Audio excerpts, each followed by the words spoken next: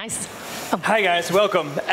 We're really excited about the next topic where we talk about impact in startups and what used to be maybe a checkbox exercise for Swedish pension funds or something for just for panels and long discussions has really become front and center for employees, entrepreneurs, clients, LPs, everyone. And so it's great that we're sitting here with two people who have been working on this topic from before it became trendy like crypto and AI. So we have real people here who can really tell you something that matters on the topic. And yeah, we'll do a round of introductions. I'll briefly introduce myself. I started as an entrepreneur long ago and have been a VC for 12 years, so lived through two crises, which is very helpful right now. I'm with Northzone. We're a large global venture fund, just raised $1 billion, so we have a lot of dry powder to go after the current market.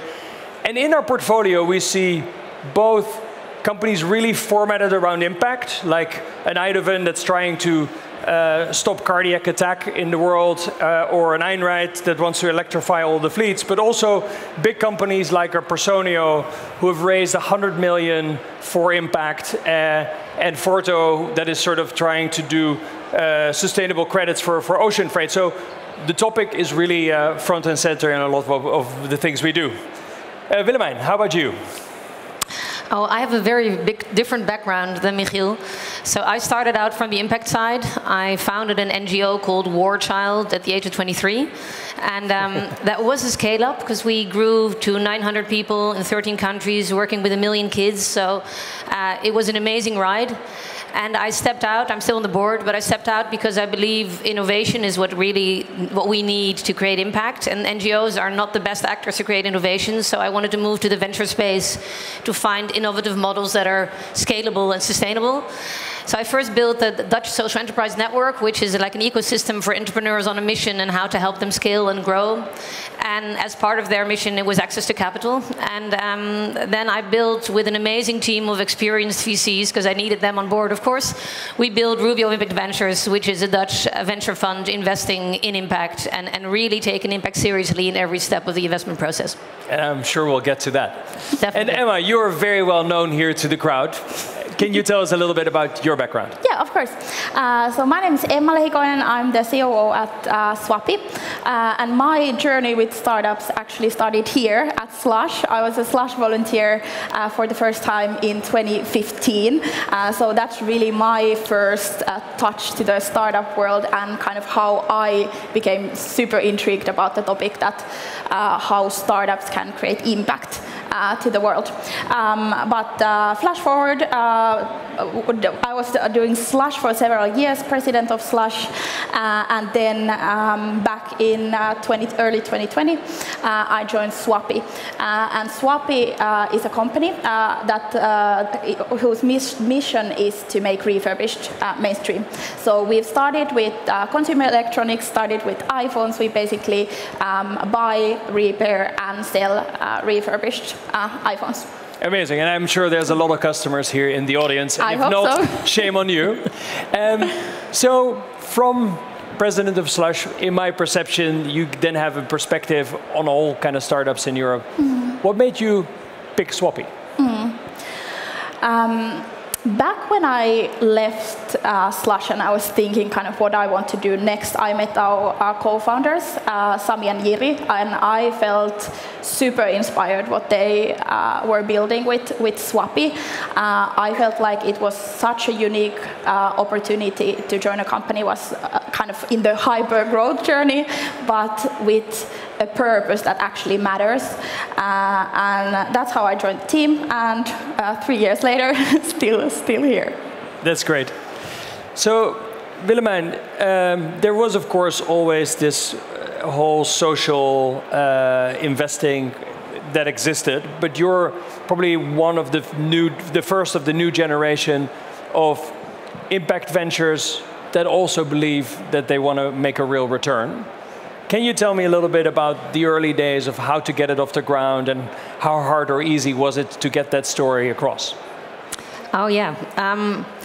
I think, for me, it was very evident that we needed to make market rate returns, because if you want to get mainstream capital to flow to impact, you have to prove that impact is a flywheel for success, and impact is not a cost factor.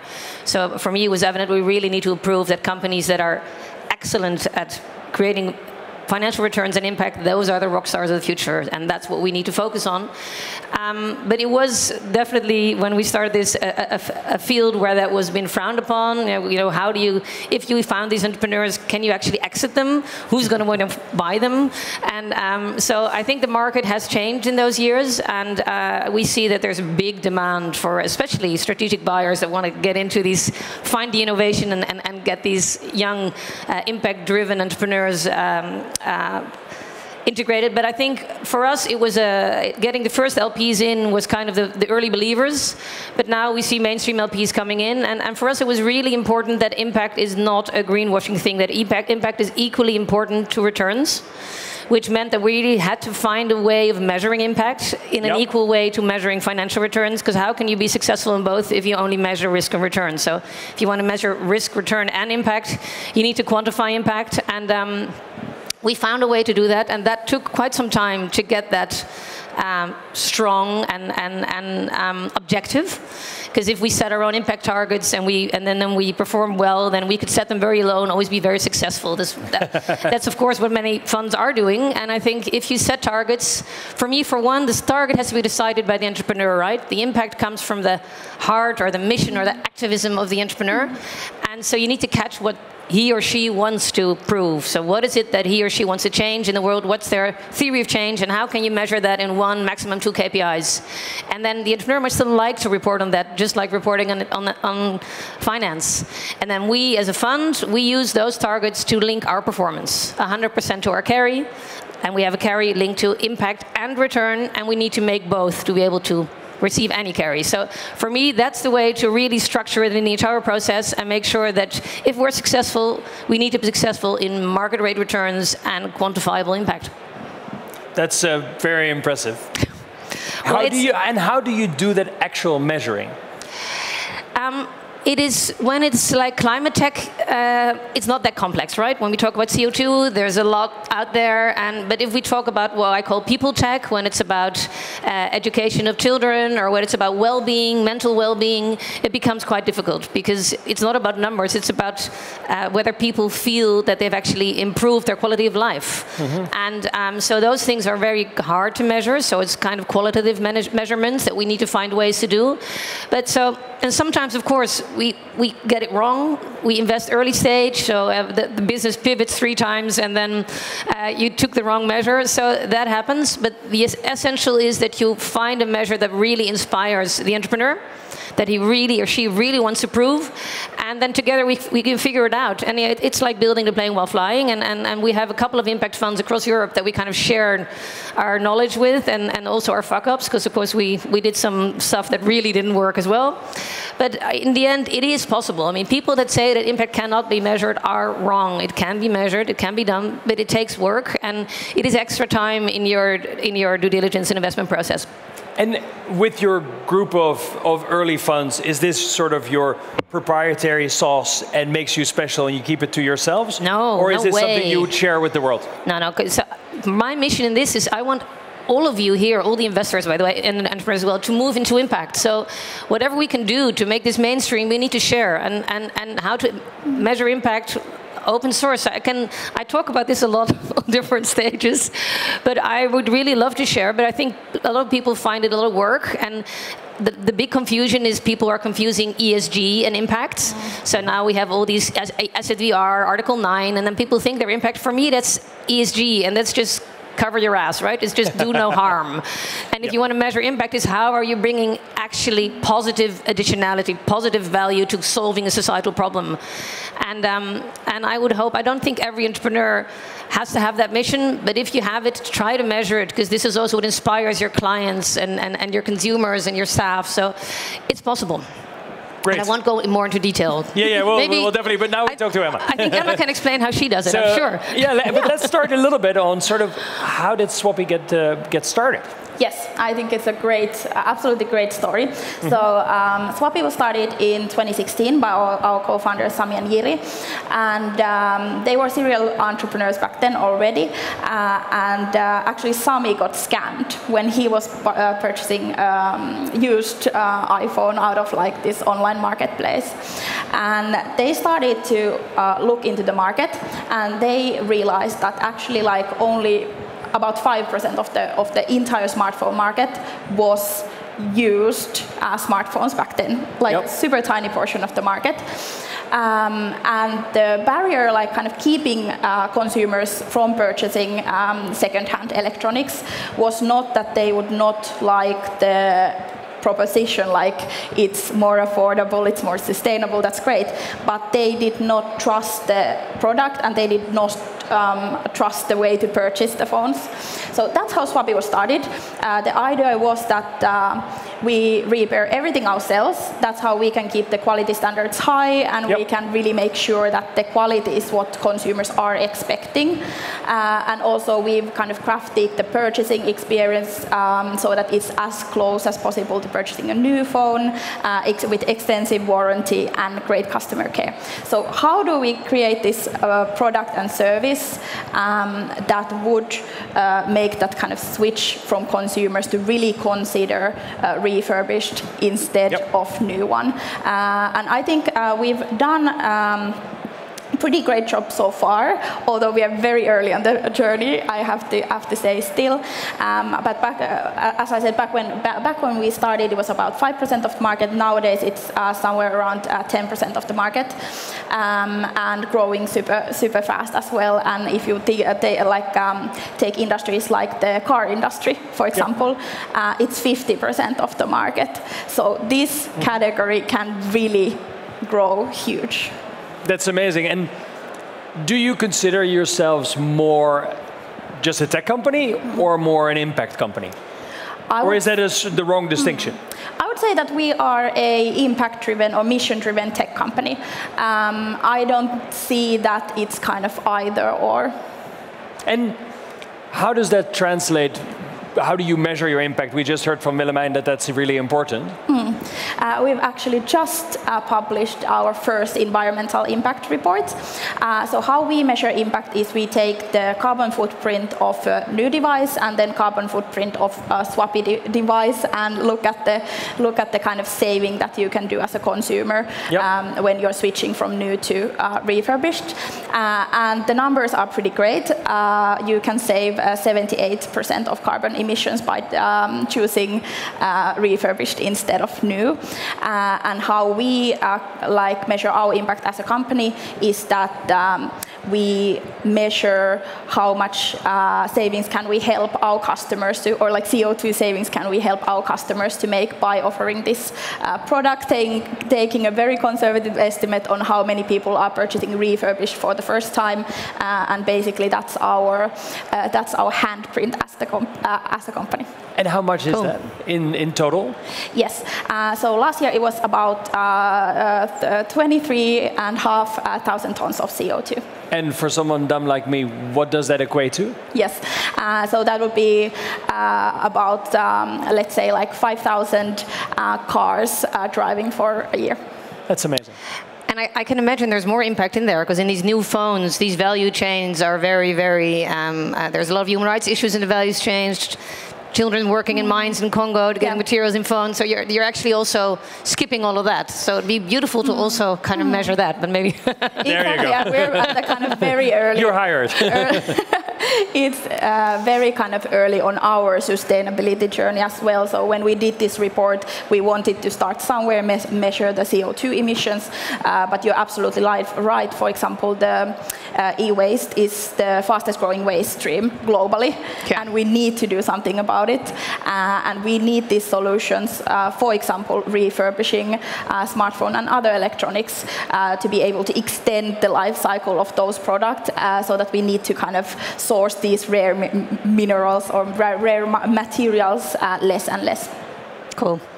And obviously being a mission-driven company has a big impact on the people working for you.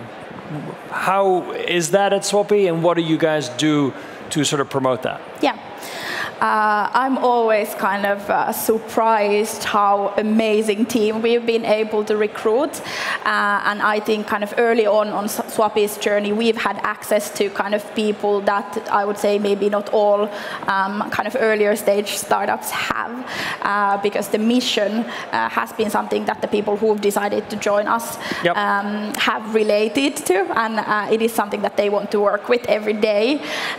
So I think that is really the big, powerful competitive advantage for mission-driven companies, that you are able to attract talent that connect with the mission very early on from these kind of global tech companies that most startups kind of dream of hiring. And what do you do to keep that sort of alive? Because on the one hand, the overall mission is great and you measure the CO2 savings, but what else do you do to make that tangible for people? Yeah.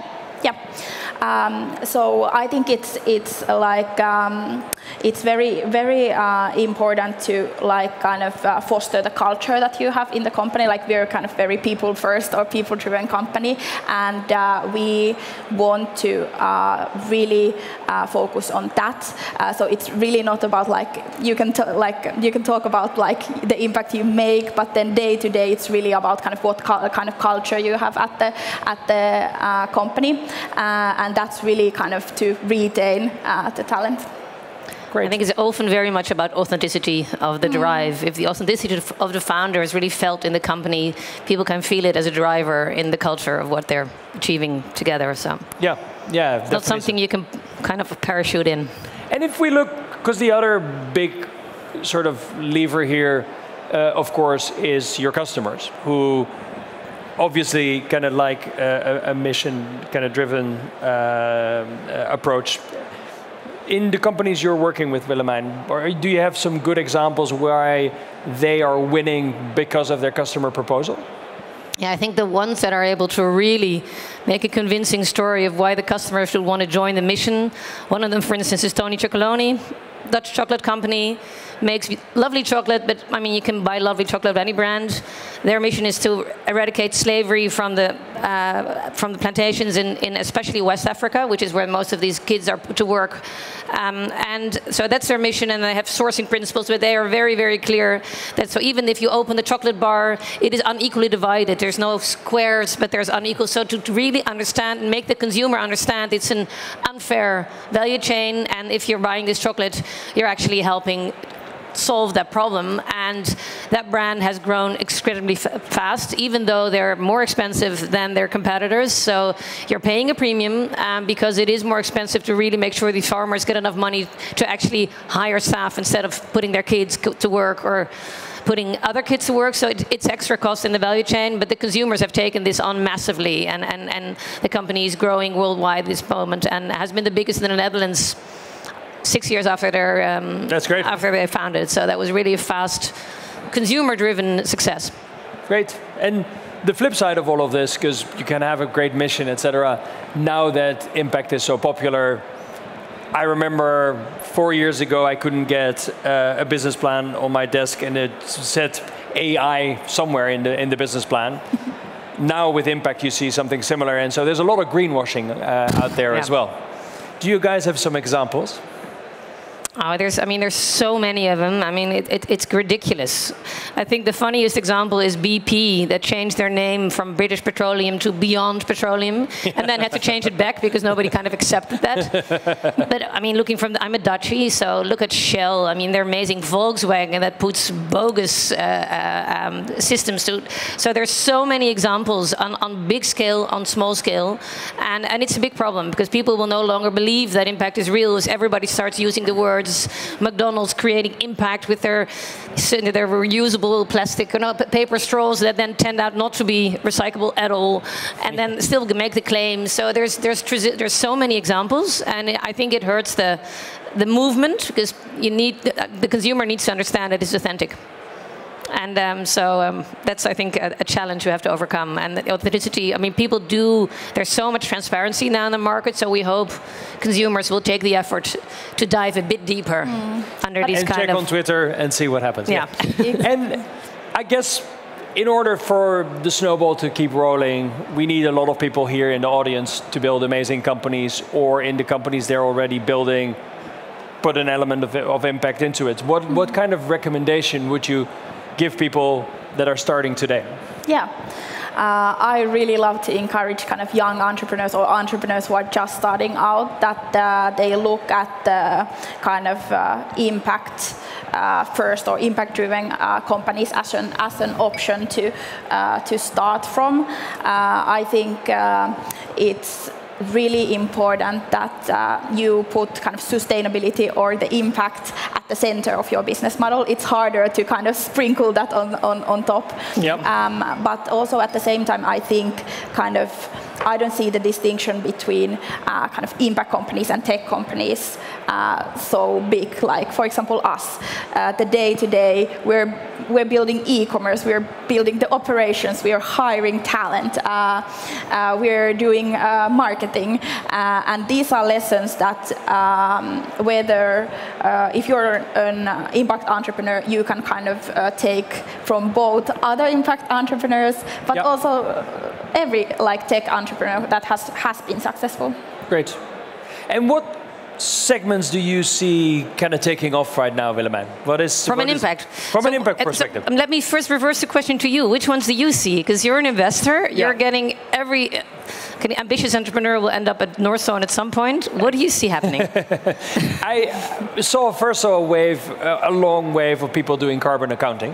And obviously the first time you see it, you're like, oh wow, we really need that. And then after 72, you're like, maybe we don't need 72.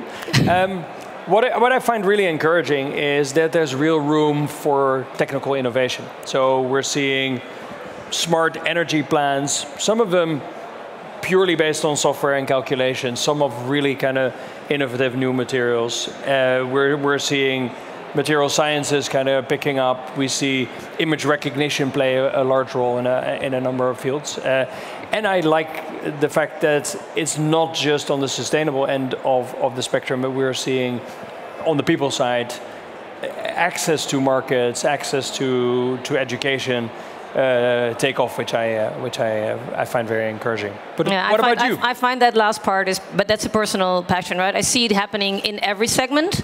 But I'm personally passionate about people, so I love the fact that with EdTech we can actually reach kids in parts of the world that have not access to any kind of education, or talented people in Africa that get access to jobs internationally that they never used to have access to. So I'm really excited about the opportunities we can create to really get people out of poverty and into development through EdTech.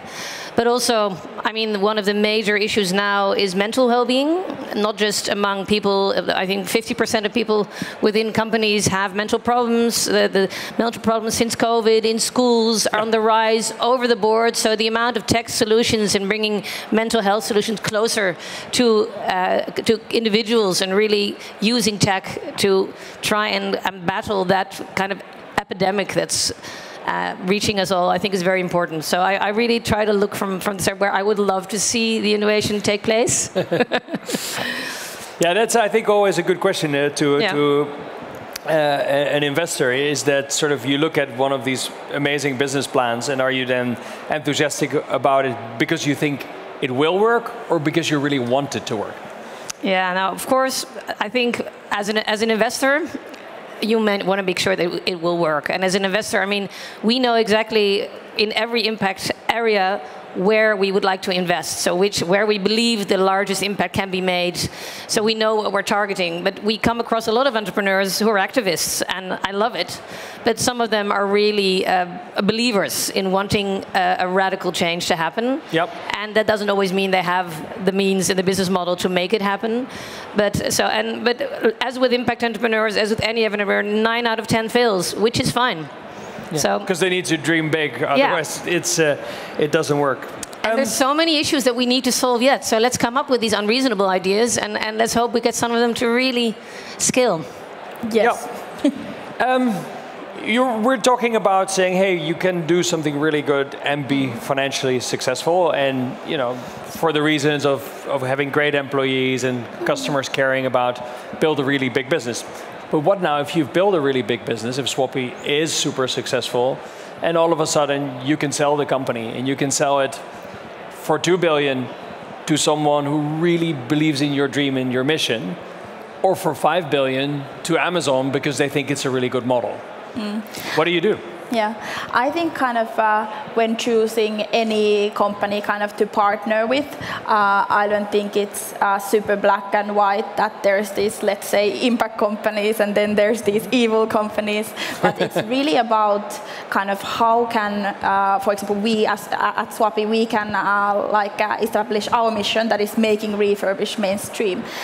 So it's really not just kind of working together with the impact companies, but it is taking everyone on the ride.